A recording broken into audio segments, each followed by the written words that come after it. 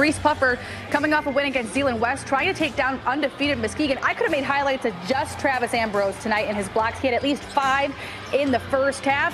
Back on the other end, the Rockets would get things going. Marvin Moore with a floater there for a 1-point lead. Big Reds trying to stay in it. Keshawn Johnson with a triple from the corner. It was all Rockets tonight, though. Ambrose again, this time on offense.